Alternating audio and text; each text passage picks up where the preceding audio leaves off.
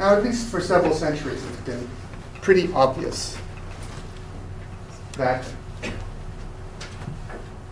the economy is something of central normative significance,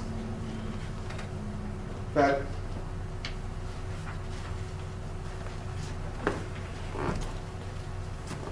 among institutions, in many respects, the shape of the economy is very much central to the fate of justice, however that be construed. And one has seen that very much agreed upon by all sides of the very contentious struggles that have marked the modern world. First, in the rise of capitalism from a feudal world, where the avatars of a market system were defending it against the alleged barbarity of feudal privilege. Similar normative claims were made by the avatars of colonialism and imperialist expansion, uprooting the traditional societies that stood in the way of the march of maybe this initial version of globalization. Normative claims were made when a labor movement emerged, very early on, of course, in the development of the economy, to defend itself against the unrestrained workings of the marketplace. And likewise, the movements on the part of the state to protect civil society from the market and to protect politics from being overcome by the power of wealth. There are the contests between those who are concerned with overthrowing markets entirely and replacing them with a public administration of commodities and occupation. Things were contested in the so-called communist revolutions, which in many respects supplanted traditional pre-modern forms of existence, such as in China, and instituted a society where everyone became dependent on the market, even if the market in question was one controlled by the state, where everyone became a wage laborer employed by the state. And of course, the economy continues to loom large as a central consideration of justice. In the current controversies between those who want to liberate the market from any political encroachments, those, on the other hand, who want to see capitalism given a human face through greater political public intervention. Well, on all sides of the various divides that continue to haunt us, there is a common recognition that the fate of what is right and what is wrong depends very much on how the economy itself is structured, and secondly, how the economy relates to other institutional spheres. The family on the one hand, the state on the other. Now, despite the fact that it is common knowledge that it is the economy, stupid, that is very much what needs to be addressed in some respect for justice to be either upheld or brought into being,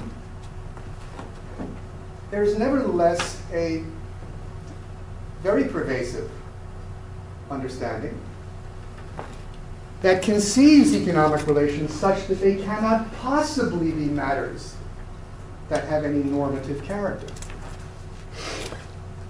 Instead, economic relations are looked upon as being defined by two types of relationships, which could be said to fall outside the domain of right or wrong, to fall beyond good and evil. On the one hand, economic relations are looked upon as natural in character, as forms of a metabolism, an anthropological metabolism, that is rooted in the human condition, understood as something given by nature. We have a nature, of course. we have a biology, we are animals, and as animals, we have a kind of mediated metabolism that requires that we do not just use chlorophyll to take in the general elements of our environment and sustain ourselves. No, we have to go after particular objects of satisfaction and engage in particular exertions in order to sustain ourselves. Our life depends upon such metabolism. And we have biologically determined survival needs, which require specific activities in order to maintain our own individual existence, let alone to allow for the upbringing of those who can't care for themselves, as well as to reproduce ourselves as a species. Well, look, admittedly, every kind of association we might get involved in, or that rational agents might get involved in.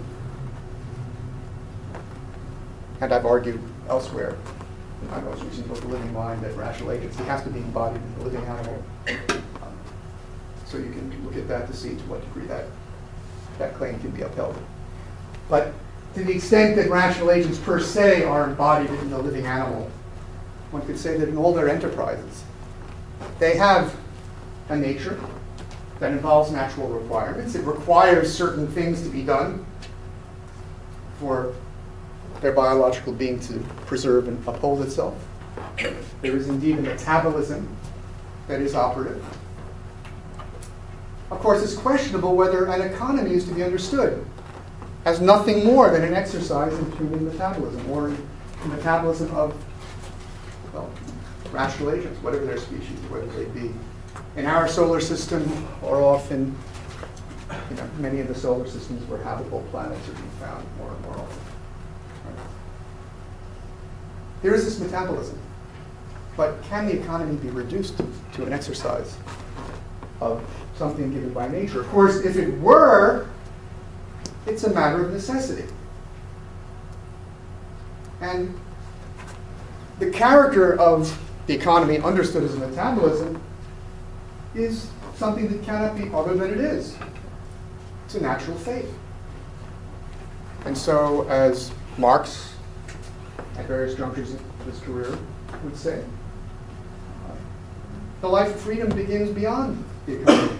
Economic affairs are a realm of necessity, not a realm of freedom. As such, they're really a domain that, as natural, is not one in which we can worry ourselves about what the economy ought to be. What it is given by nature. It is not something that is up for us to choose how it ought to be organized and what it ought to be. Rather, it has a fundamental character dictated by natural necessity. It is something governed by needs that are dictated by our given biology, and the satisfaction of those needs demands activities that are equally dictated by our species being. If you regard economic relations as being of this character, it makes no sense to think that economic relations could be relationships in which matters of right and wrong enter in. These are matters of necessity, beyond which questions of right or wrong can first arise. Now, alternately, there's been a tendency to conceive economic relations not just as natural in character, but as being functions of the self. I use a term in the just economy. I speak of monological relations. Monological referring to a single subject, as opposed to dialogical relations involving relationships between at least two individuals. Well, economic relations have tended by many to be thought of as being determined in terms of the self, in terms of, on the one hand, the psychological operations of the individual, whereby, for example, as you find so prominently in much contemporary neoclassical economic theory, is a tendency to think that matters such as price determination are basically rooted in the psychological estimation the individual makes of how much they want something, which may be given in a certain degree of scarcity. Or in other words, what determines essential factors of economic life are psychological reflections, matters that concern the individual and how the single individual reflects upon its needs and objects it finds in its environment. Likewise, when it comes to activities of production, there's a tendency to regard the production of goods as being once more a monological process, or a process of the self relating to other things but not to other selves. Just a relationship of technique, where we have an agent mastering material, imposing form upon it. Where production is merely a technical matter. Well, technique is normatively neutral. It's something that operates with given ends. It's not concerned with determining what ends we are seeking. And it's something that can be critiqued purely in terms of technological considerations, which again have nothing to do with right and wrong. Likewise, questions of psychological estimation, once again, have nothing to do with relations between individuals, if they are determinative in their own right.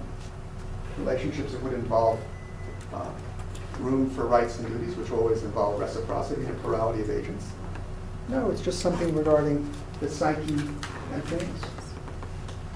Likewise, there's a tendency to regard distribution monologically, or as a function of the self, where the distribution of goods is regarded as simply a matter of administration, where a ruling agency assigns how things are to be distributed. Once more, it's an exercise of technique.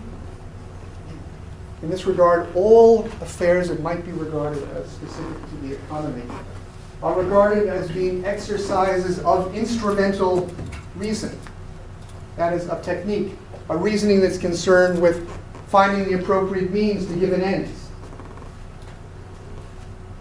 All of this means that the economy is not something that can be considered a domain in which questions of right or wrong apply. Because precisely it is completely undetermined what ends are to be pursued, and simply engages in activities that involve the relation of the self to itself, or the relations of the self to things. Now, one of the striking things about the development of economics is that, or the theorizing about the economy, is that on the one hand, it has largely been developed as a descriptive science. That is, it is concerned with describing a certain type of activity. And of course, if it's concerned with describing a certain kind of activity and modeling it, such theory is not in any position to tell us what ought to be done. Right? Because what happens to be done is no measure for what should be done, unless one can independently determine that what happens to be done is what ought to be done. Simply describing the operations of activities that are identified, either naturally or technically, as being economic, and thereby being, in a sense, normatively neutral, are susceptible indeed of only a descriptive approach. But it's recognized that what is being described here is something that isn't just a matter of psychology, and it's not just a matter of technique. It's something that pertains to the operations of an institution, of a type of association. In fact, of a type of association that is not limited to the household, that is not limited to the state, but in a sense is global in scope. insofar as there's nothing about these kind of activities that warrants their limitation to within the confines of a particularly political boundary, as opposed to extending beyond. That is to say, the descriptive theory is describing something that involves a form of association of a plurality of individuals. And indeed, it's begrudgingly recognized that even though what is being dealt with in purely descriptive terms is something involving agents,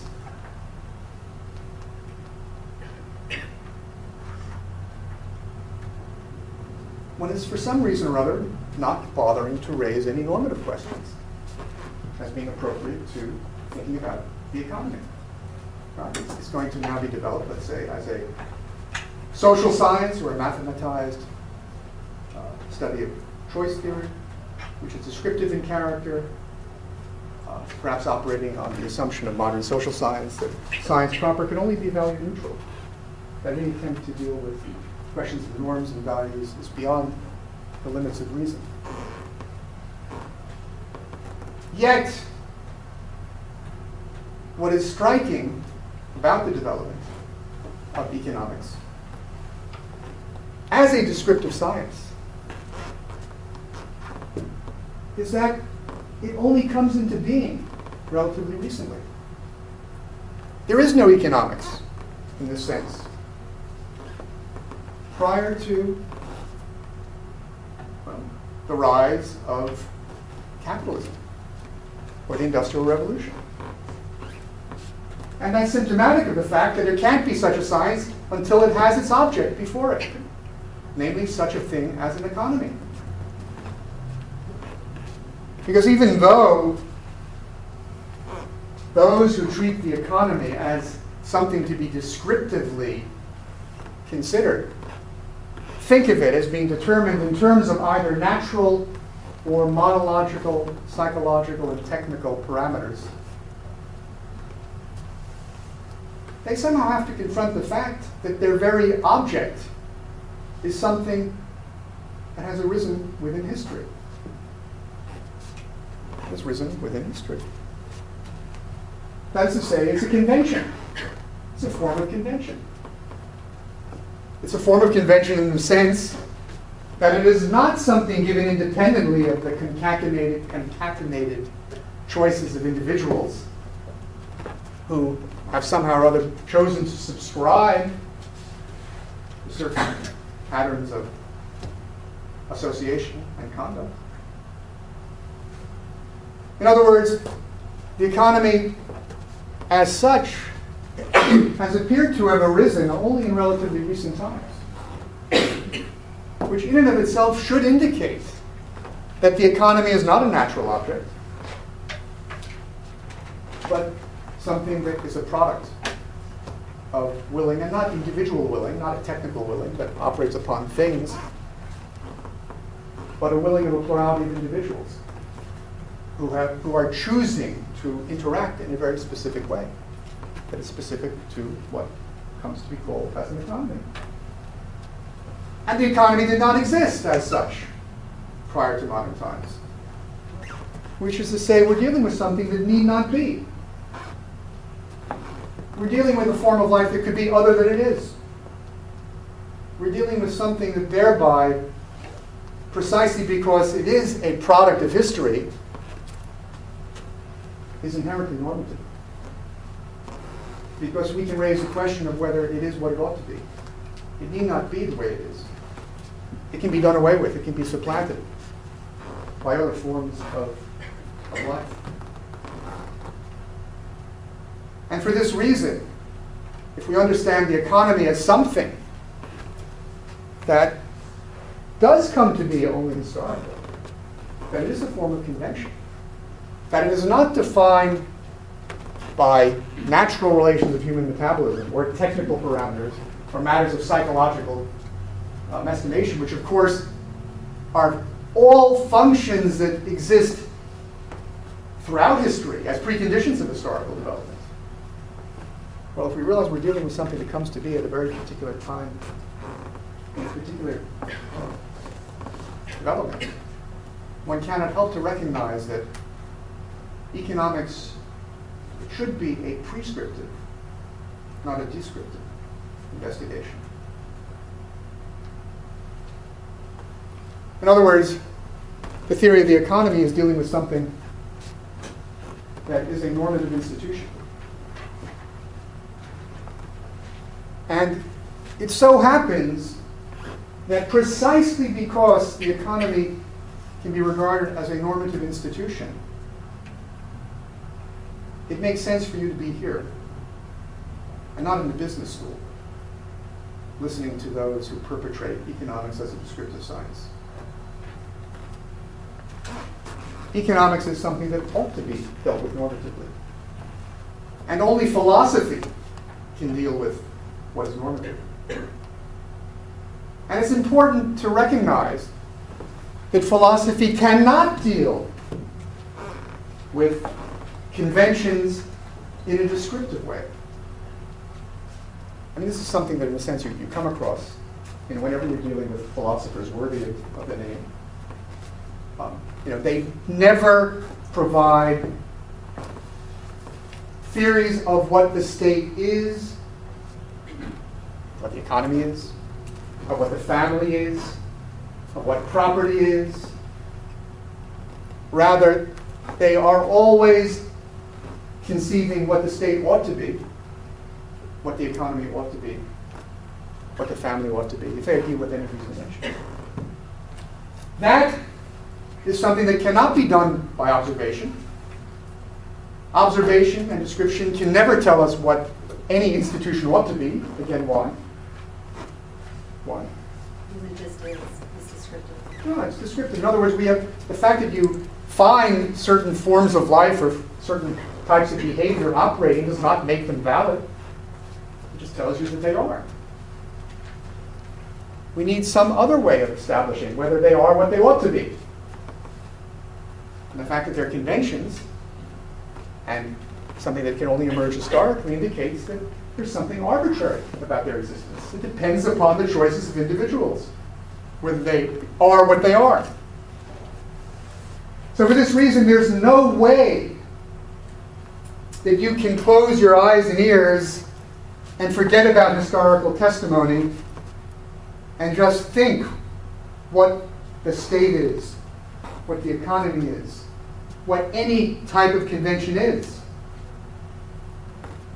Because there's no necessity that what is a convention of one sort or another, what is a product of willing, has to be this as opposed to that. It's arbitrary what exists. Precisely because we're dealing with what is conventional, not what is given by nature. And that's precisely what allows these domains to be domains in which questions of right or wrong enter in. We can concern ourselves with what ought to be, precisely because we're dealing with domains that are conventional. And the only way that reason can determine anything pertaining to a convention is normative. In other words, the philosophy of the state, or political philosophy, has to be normative. There can be no descriptive philosophy of political association. And in fact, if you want to have any kind of certain, indisputable account of the political, as opposed to the economic, as opposed to the household, it can only be given through a normative investigation. Because if you recognize that convention is contingent, no description can tell you with any certainty what you're dealing with. I mean, how do you draw the boundaries? You find a certain kind of political organization before you. How do you know what politics as such is on the basis of your observation? Because what you find before you will be different from what the state was in some other locality, in some other place. How do you know where politics begins and ends if all you can rely upon is observation? Fine, you might want to appeal to how a term happens to be used by some linguistic community, as if people use terms in just the same way, as if there is unanimity, which of course there isn't. But even if you were to accept that presumption, which is often made by those who appeal to languages, as if that's the only locus for determining anything. It's still not clear why how a term happens to be used has any authority in terms of defining what it is applied to. But a normative investigation, to the extent that we can think what ought to be, can draw the boundaries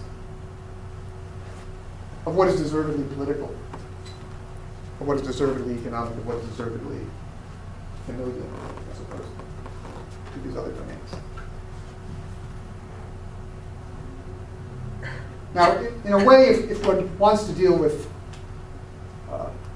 the economy, you may have noticed that I was speaking about how one might happen to have found it emerging, at least in large measure, as a historical phenomenon.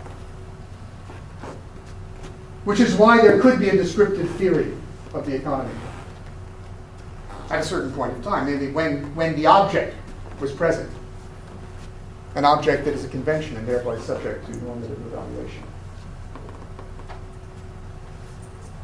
Well, when I speak of the emergence of the economy, I'm speaking of something that is not just a matter of the emergence of the economy. And I think this is important to keep in mind, and we'll see the importance of it, and it relates in a way to the way in which I'm framing our subject matter. Namely, the emergence of the economy involved an extrication of the kind of activities that became isolated in an economic sphere from entanglement with other kinds of activities that involved, on the one hand, kingship relations, and on the other hand, relations of power. Because it so happened that the historical developments which give rise to an economy also give rise at the same time to a household, to a family that is disengaged from economic affairs, and equally to a body politic that is disengaged from both kingship and, well, economic affairs. In other words, the birth of the economy is something that is associated with the emergence of a discrete political domain lording over what has come to be called a civil society, containing a sphere of activity where individuals interact in specifically social ways, not political ways, and also not in household ways. So we have a household that likewise has extracted itself from the activities that we come to know of as operative in the economy. Prior to these developments, you had in all sorts of different ways the kind of things that become independently realized in the economy being immersed in the unity of the household, or immersed in forms of community in which, for example,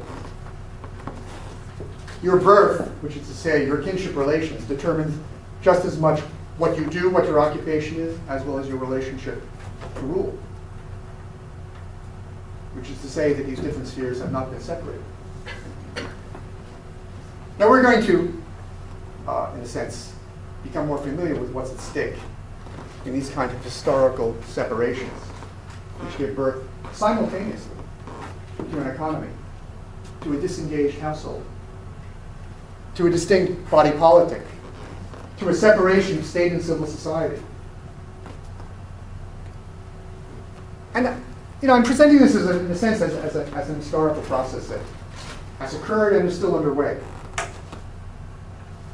And underway in differing degrees of development in different places in the world. But to speak of it descriptively is not to raise a normative issue.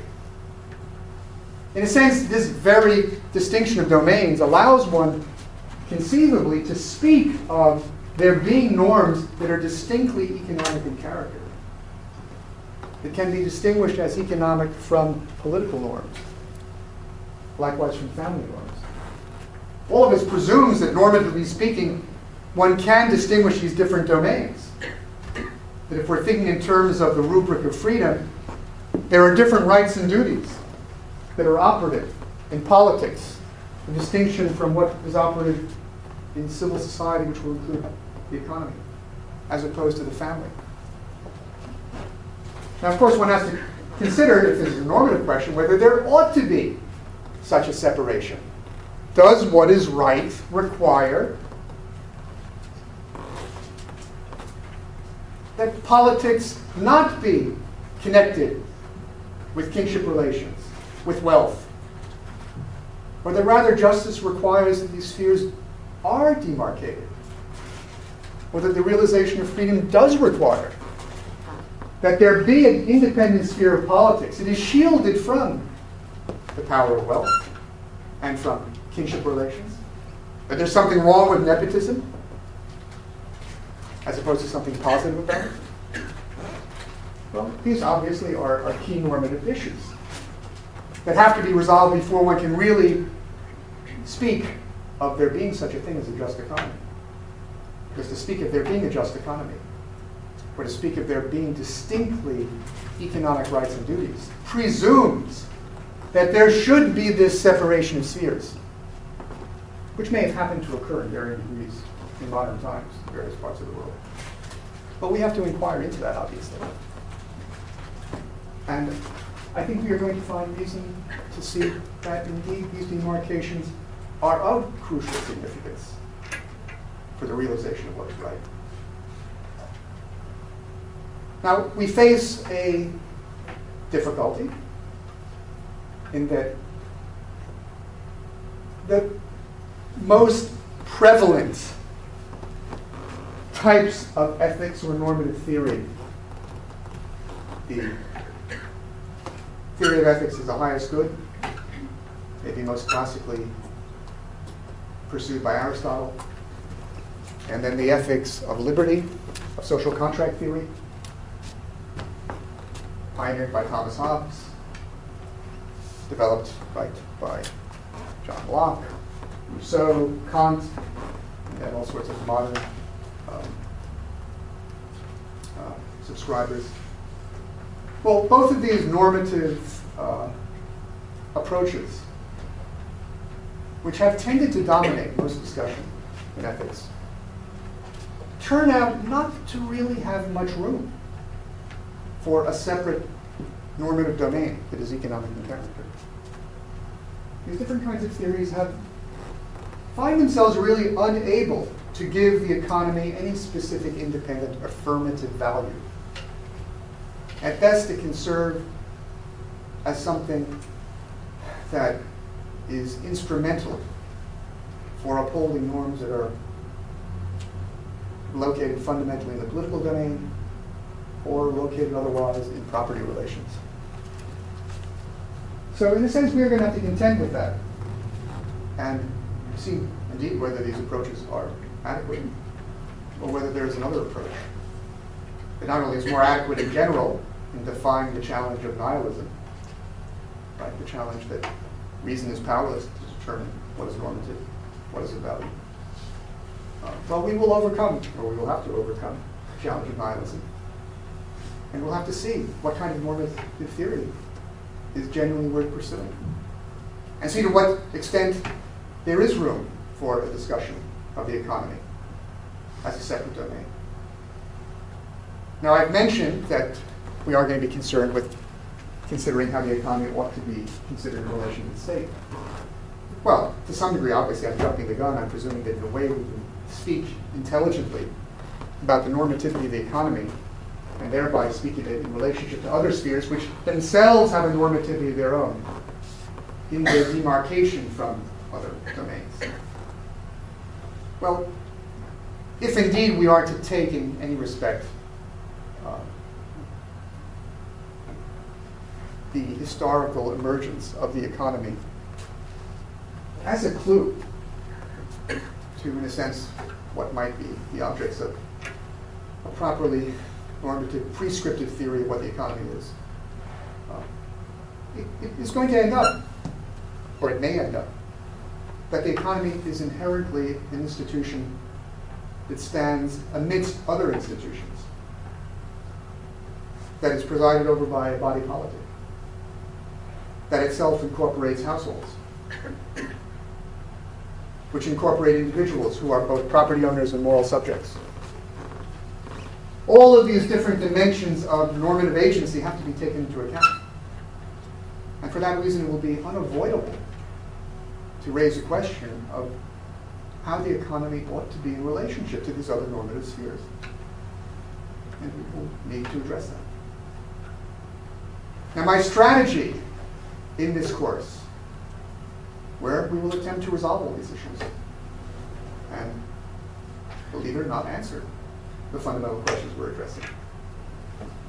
Well, our strategy is to operate in a twofold manner. I want us to, on the one hand, get some exposure to what it means for the economy to have emerged historically. In what respect there is not an economy in pre-modern times.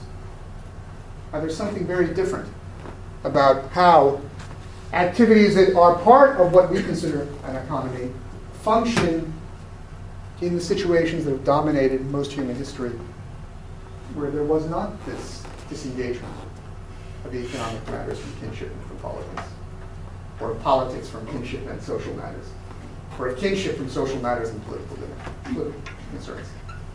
I want us to get some exposure to this, which in a certain respect provides a kind of, well, at least something to think about to dislodge certain assumptions concerning the natural character or the psychological or technical character of economic affairs. I want us also to get a handle on the major ways in which economics has developed as a descriptive science, and to see what the fundamental options have been. And then we really need to look, in conjunction with all of this, at the approaches in normative theory that will allow us to, first of all, resolve what ought to be in general, and more specifically, to consider how an economy can fit into what relation it has to the state. So, our readings are going to involve a smorgasbord of these different kinds of investigations and questions. For example, for our first session, where you will have read something, I hope, something from the syllabus, you'll find in Heilbronner's essay, the initial essay of his book, The Worldly Philosophers, which provides accounts of various political economists, what he calls the economic revolution. He wants to expose the way in which the emergence of the economy as a distinct domain was something that was very much unnatural and involved a real upheaval and a complete transformation of values. I think it will be helpful. It may be a little bit jarring, but it will be useful to just sort of see this, to begin provoking your thought. On the other hand, Polanyi, in his essay, Aristotle Discovers the Economy, will be, in a sense, give you a way of thinking about and approaching Aristotle as someone who has a very different way of looking at the kind of activities that become independently liberated in the emergence of an economy. And it gets a sense of a very different type of normative take on what I think many of us have come to regard as natural, or as beyond question. I think it will be a good way, even before you've read Aristotle himself, to get a handle in how, well, there's a very different way of thinking about human affairs that has to regard the economy as suspect, the economy as an independent domain. And so I'm hoping that reading these two essays will begin to give us some exposure to the kind of issues we'll be dealing with. Then I'm going to ask you to turn partly to my book, The Just State, to discuss some fundamental questions concerning normative theory, and then to look at Aristotle's Politics, where he will be discussing,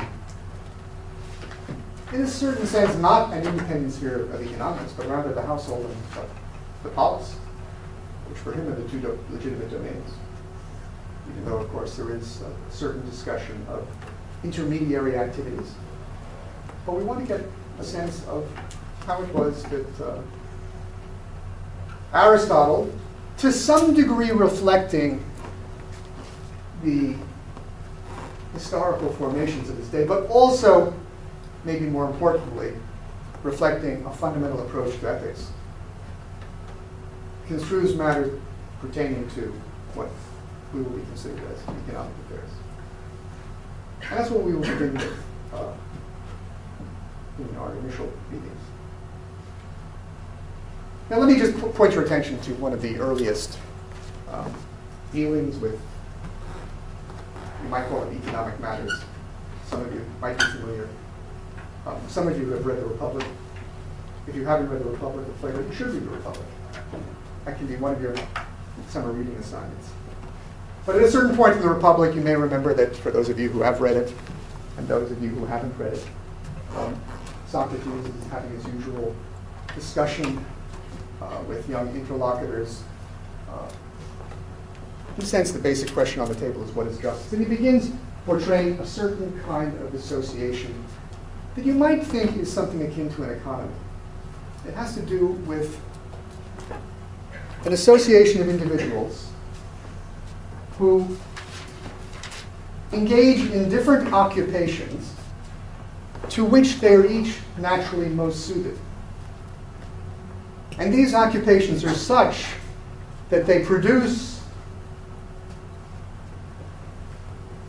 objects that serve as means of satisfaction for the natural needs of the individuals in question.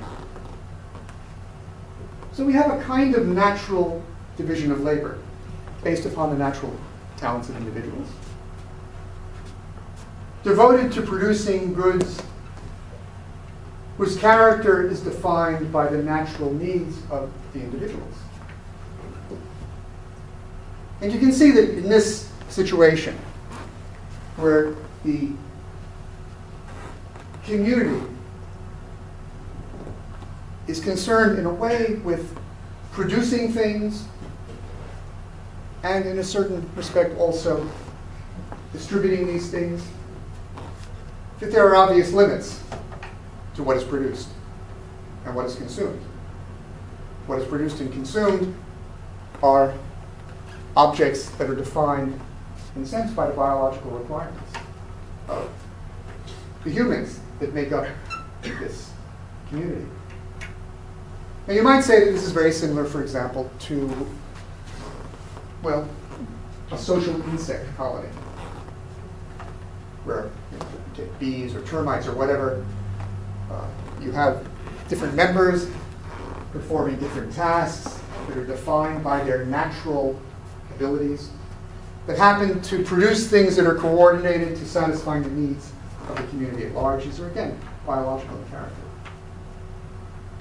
But there's a fundamental difference. It's symptomatic of why the organization of termite colonies or beehives varies only when there is a genetic transformation in the members of those organizations. Whereas in human communities, there are changes and transformations that occur irrespective of any change in the genetic makeup of the members.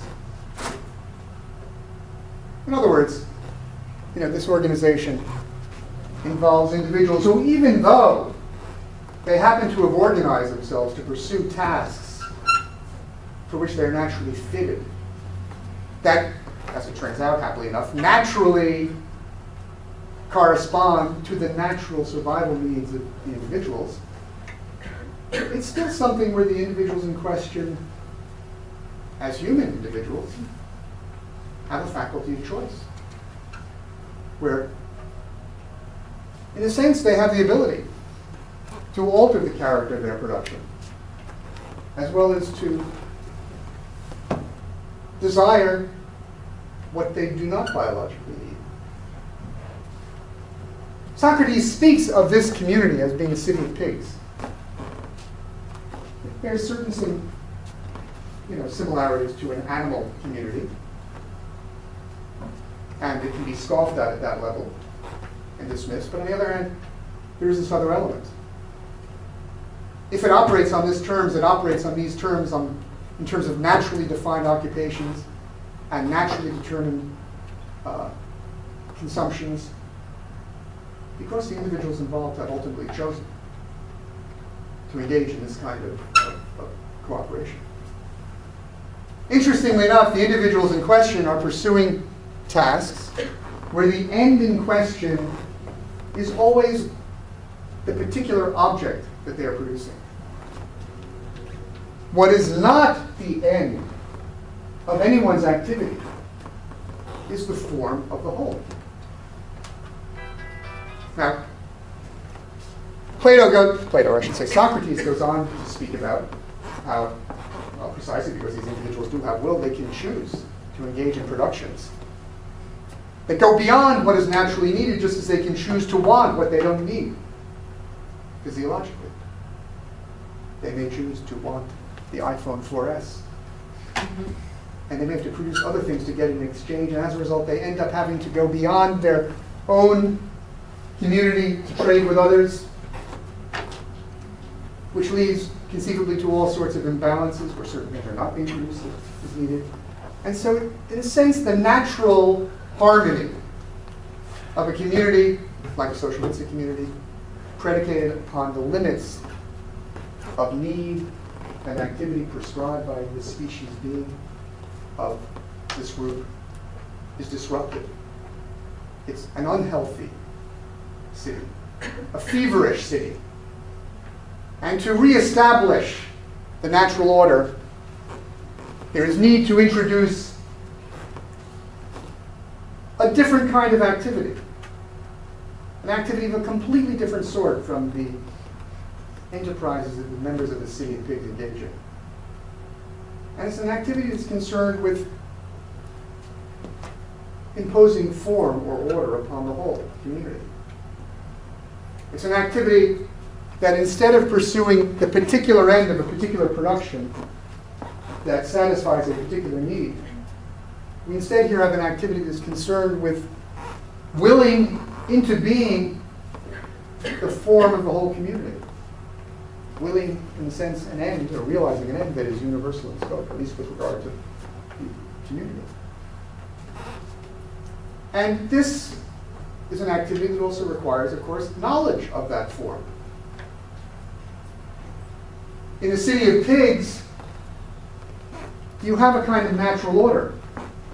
Yet the natural order operates without anyone who belongs to it having to know what the order is or having to will what the order is. But when we now introduce this ruling element into the community, we have a community of a different character, a community that cannot exist unless the form of the whole is willed and known. And on this basis, of course, Socrates is speaking about the distinction between the body politic, or political association, and the kind of association that we find in, well, this city of pigs. Now, to some degree, there's something similar that seems to be subscribed to by those who develop classical political economy, famously Adam Smith. Namely, the idea is that the economy is an order in which individuals are pursuing particular ends. They're engaging in an interaction with others in pursuit of satisfying their own personal needs. By providing something that will satisfy the needs of others, no one is willing or engaging in an activity that orders the whole association in which they're participating. Yet it turns out that individuals who are simply pursuing self-selected particular ends that are such they can only be satisfied by the pursuit of others of similarly self-selected particular ends. Well, it turns out that the whole has a certain kind of order. It has a certain kind of lawfulness. But this is a lawfulness that operates, so to speak, behind the backs of the participants. Because it's not a lawfulness that's promulgated by anyone. No one wills it into being. The constituents of the economic order pursue particular ends. The universal form of the association they are partaking in is willed by no one. In this respect, you could say there's an invisible hand at work. Unlike the body politic, where, of course, one institutes a constitution, one then makes positive laws on its basis. One could be said to will ends that are inherently universal in character. Here we have a sphere in which individuals pursue particular ends of their own choosing that can only be satisfied by interacting with others who are engaged in the same type of activity. And yet, somehow, this produces something that has an order of its own. In fact, precisely that has an order of its own that is not willed by anyone allows for there to be an economic science. Because what would the situation be if the order of the whole, or the form of the economy, so to speak, were something that was willed? If one willed the shape of the economy, there could be no economic science. Because it would be arbitrary. It could be whatever one chose to make it. Well, think about these matters. We come to the, actually we have to come to the, I have to go to 445. Well, you can think about these as having something to do with what, in a way, allows the proponents of a descriptive economic theory to think that they have something scientific. Namely, that they're dealing with a kind of order which is such that even if the participants are arbitrarily deciding to engage in occupations and satisfactions and needs that ultimately depend upon their own choice, that nevertheless, the very framework in which they operate has a form that's given independently of their particular choices and is susceptible to some kind of analysis.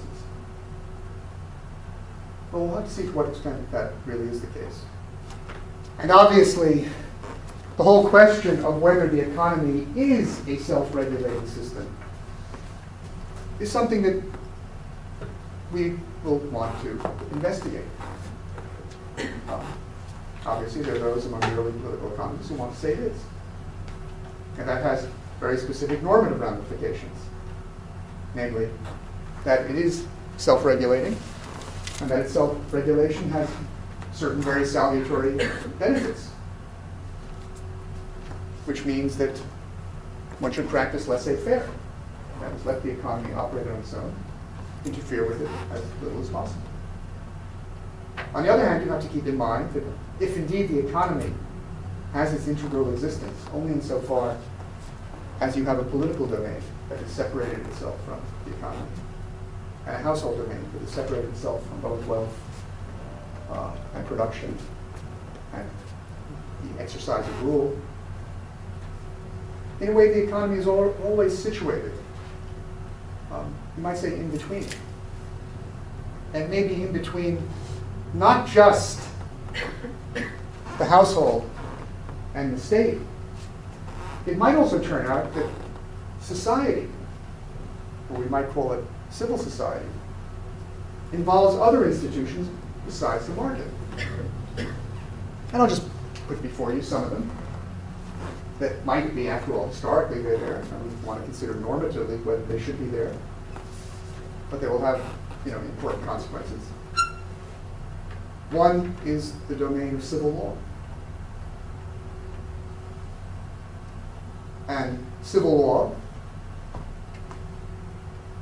is going to be regarded by one of the writers we're going to be looking at, namely Soto in the book The Mystery of Capital, as being something that has a tremendous impact upon the economy. And he's going to make an argument, which we're going to explore, to the effect that one of the reasons that markets have had problems developing in many of the so-called underdeveloped nations has to do with a deficit in the institutionalization of civil law and the legal protection and certification of property rights. That because civil law has not been fully realized, it's impossible for capital to operate with its full resources. And we need to look at these questions, namely, well, what is the connection of civil law with the economy? And by the way, civil law is distinct from the law that is made by the state. And the fact that there can be a law, an administration of law that is social in character, not political in character, is reflected in such things as there being a common law, such things as there being international legal conventions that deal with matters pertaining to social rights. Well, that's one domain to think about. It can be thought of maybe as falling within civil society, yet outside the economy. There's also the field in which social interest groups operate, and operate in a way that impacts upon the economy. And I'm talking about social interest groups like labor unions, business associations, consumer groups, all of which engage in a very distinctive kind of activity that takes place within civil society that is not directly political in character, that has a very specific relationship to the economy and the market. And one needs to think about what are the proper bounds of that activity, what can it achieve, what should it achieve. And then there's a third element in civil society that might be thought of as operating with respect to the economy. And that has to do with the public administration of welfare, which operates in varying degrees, obviously, in very different countries, to provide what neither private intervention in the market can achieve, nor what the independent operations of the market can achieve with regard to upholding the social rights of individuals. Well, again, we want to think about to what degree there should be such an administration of welfare, what its limits ought to be, what it can achieve, and what impact this has in thinking about how the economy operates. So we're going to be thinking about, on the one hand, the economy as a distinct, disengaged domain, but it's also going to be an institution that operates in the context. Potentially. I mean, factually it does. Potentially, it might be that it should operate within a society that is civil to the extent that it includes not just the market and its freewheeling operation, but civil law, as well as a domain for social interest groups to operate and a public administration of welfare. All of which will be presided by a certain kind of political order. It will have to have a certain character in order for it to be what it ought to be. But we have a lot to cover, but I think we will do it in a way that will be sweeping enough and deep enough to seriously address these questions. Are there any questions that any of you have regarding anything brought up?